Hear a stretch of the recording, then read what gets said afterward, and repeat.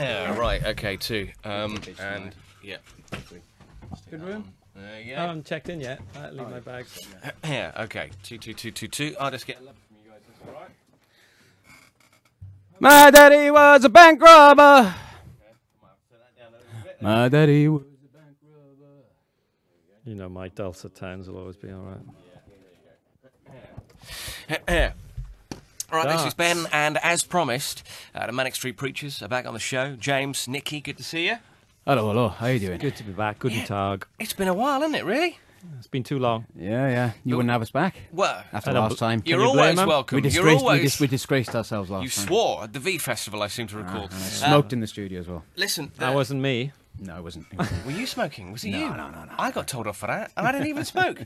Listen, we were saying just before we came on the air that you guys are very, very busy, and we were saying that's clearly a good thing. And, I mean, the reviews say wonderful things about this new album and the new single. It's getting a lot of airplay. Are you excited about that? Is it something that, even after all these years, still makes the hairs on the back of your neck stand up? I think hearing yourself on the radio is still the biggest thrill that you can get, you know, because this is what we grew up with is just listening to records. It's really make you feel good, give you energy, stimulate your mind, stimulate your brain, you know, and your body. And to hear us on the radio again is really refreshing, really exciting. But is a break from the band, and the band's been going for quite some time now, is a break from the band a healthy thing, do you think? Yeah, I mean, kind of, you know, if you've been in a band for as long as we have, you know, kind of over 20 years, it's easy to get self-indulgent, and it's easy to start reinvestigating yourself and you know, trying to become a different version of yourselves. And sometimes you just need to take a break, step back from it, and just, you know, just having that break just helps you find what the band was really about again. So it's helped us to be more direct, basically. You say a break, but obviously you were pretty busy during the Manics hiatus on various solo projects. Did that sort of is a solo project a good way of doing exactly what you want to do and not having to sort of compromise within a band? And then when you get back to doing the band thing, you kind of know where you are creatively again. I think it is quite a selfish thing, quite a vain thing. That's what makes the best solo albums, if you really stick to one idea. And, you know, mine happened to be tuneless feedback, but that's all right. And hey, I read some good reviews for it. I know, if you like that kind of thing. But that's what it's all about, isn't it? It's probably a really pure form of self-expression. But when you get back to the serious stuff with a band, then you've decluttered all your kind of idiosyncrasies and you're back to what you want to do. But do you find, though, when you're doing a solo project, that actually you tend to write a few songs which you go, actually, do you know what, that isn't a solo project song, that's a Manic song? I think there was perhaps one song on my album that... Long way to go. Yeah, Definitely. Manics could have made, you know... Selfish, he kept that for himself. could have made it a 10 out of 10 instead of a 8.5 out of 10. And there was one song on Nick's album that I really thought that the Manics could have done. But that's what was good. When myself and Nick came back from our solo records, you know, we weren't wanting for songs. You know, the songs just really came spilling out of us, kind of thing. So it was so easy. Just taking that break, you know, just re-energised us, and we just wrote the songs in record time. Fans would say, though, so, okay, we enjoy the solo track, which you think could be a Manics record. Why not make it as a Manics record? Why not stick it on as a sort of a special thing that you can download from iTunes? Because I'd like to hear it with all the sort of the... It's tarnished now. Really? Yes, tarnished with failure, he thinks. The reviews... No, I didn't mean that. I tarnished with other musicians. The reviews for the new album, very, very good. In fact, NME says, a big sort of headline last week, Manics are good again, okay? Which is nice to read that, but I think to myself, well, do you guys agree with that? Or do you go, well, hold on a second, we weren't ever that particularly bad? Well, the way a band views itself is always going to be different to the way its audience views it, or journalists views it, you know, themselves. You know, kind of like, you know, like say on our last album, Lifeblood, you know, we really kind of went down a road of self-indulgence. You know, kind of like we tried to find,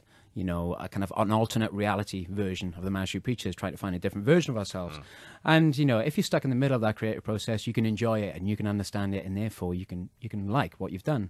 But sometimes it's easy to confuse your audience, you know, and it's easy for them just to go, no, hang on, you know, I prefer kind of like the anthemic kind of punk rock and roll Manic Street Preachers. But hold on, when you're in a band for 20 years, I think you're allowed to, from time to time, do something that you want to do. Oh, but that's what we did. You know, we love Lifeblood, and I think it really caught us. We achieved what we wanted to achieve with it, but, you know, I don't think it connected with our kind of hearts, really.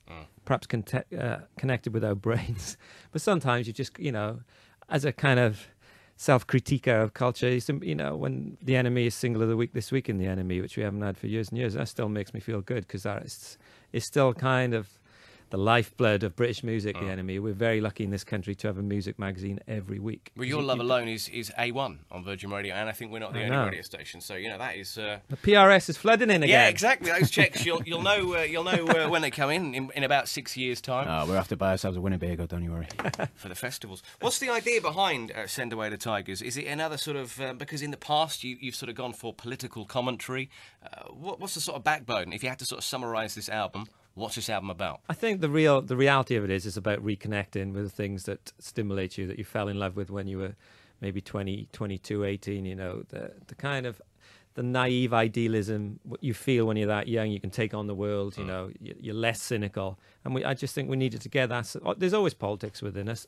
That's just because it's something we're interested in. We don't force it down people's throat, but I was lucky enough to go to university and do politics. So it'd be a lie not to write about that, just to write about, love or nightclubs or something. It just would be false. So we've just always done what we were interested in. But I think it's just all about that energy and reconnection.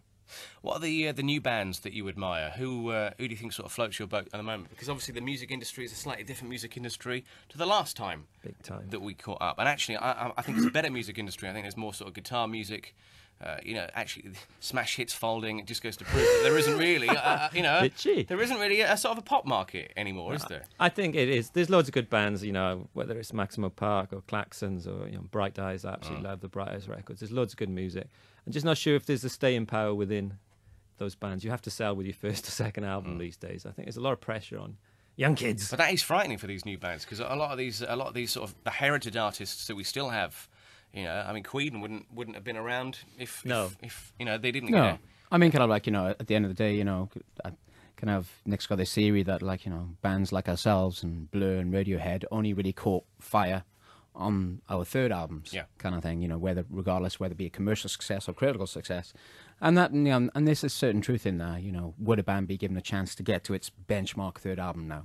Perhaps. But then, of course, All Eyes on the Arctic Monkeys, their new album, and everyone's saying it's even better than the first. And what happens when the next album isn't quite as good? Is it all over for them? And you're right. I think they must be under incredible pressure. Yeah, I think it's different for them, perhaps, because they're a genuine phenomenon. But there's a lot of stuff underneath which kind of second album could be a scary place to be. Now, festivals and UK tour. Are you doing V? We are. Yes. Excited about that? I mean, you're V veterans, aren't you? Yeah, no, I'm looking forward to it.